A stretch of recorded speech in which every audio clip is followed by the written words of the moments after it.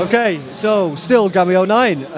We're here with Alex. Alex, tell us a bit about this fascinating game we can see behind us. So this is Morse. The basic premise is you are a World War I operator of a Morse Code machine, and you've been relaying messages for a good portion of the war, and you're sick of it, so you go rogue and then start literally calling the shots yourself. So to play this game you have to know Morse Code, or at least attempt to learn it. And what you do is essentially similar to battleships. You input coordinates and call down artillery strikes.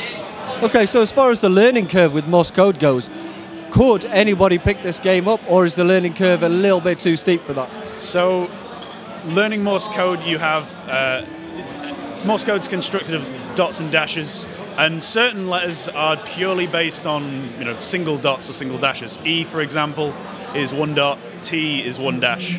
So you start with those core ones and then build your knowledge up from there.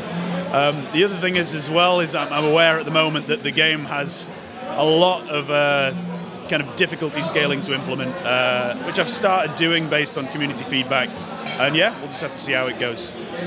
Well, that's fantastic. So as far as the coordinates go, as far as the gameplay options go, what's the kind of scope within the game? As in, where can I take it from here? Or what's in it at the moment, and then where do you want to take it?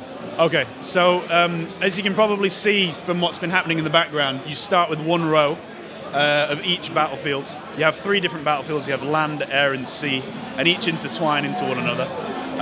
Your sea brings your troops, your air brings your recon, and then both of those feed into the battlefield. What I want is to add more units. So, for example, units that behave differently on the battlefields. And yeah, like from there, it'll be getting it on tablet, because you might have noticed that you've got the buttons down in the bottom corner. Yep. This works quite nicely as a tablet game. I've already got it working, and then swipe to get between the different battlefields. Right. And yeah, it feels pretty good so far. I also have a custom peripheral, which... Stand by. Oh, Jesus. Is actually broken for this event, unfortunately. Oh, check this out. But this was the peg that inspired the game. And then I also have a big red button, which you push to launch the attacks. I was going to say, is it a Smirnoff red button? Yeah, it probably is, but I figured I wouldn't mention that for the advertising. Yeah.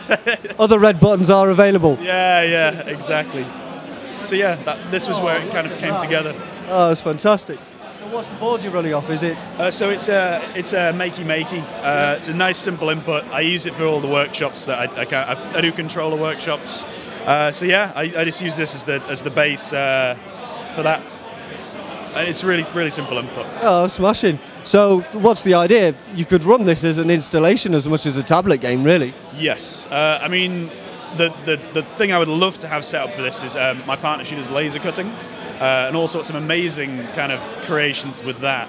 And I would love to have her produce some kind of crazy tabletop setup with like varnished wood and I don't know, just go to town with it. Some leather-bound books and rich mahogany. Yeah, exactly. That's it. But have it. The thing I'd love to have would be a cross-table gameplay. So you'd have 2 Morse Code setups, and the 2 sides duking it out, which would be awesome. I don't know.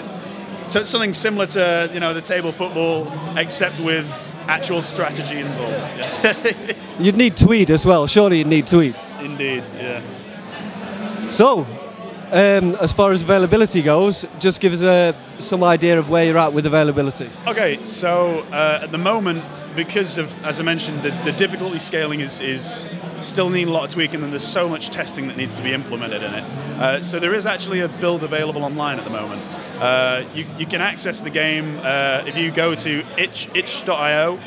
You can play the game on there. Just search for Morse, and you should be able to find it easy enough. It seems to be kind of spreading around a little bit at the moment, but it's just a flash build's available online, so just give it a go. Smashing. There we go. That's Morse.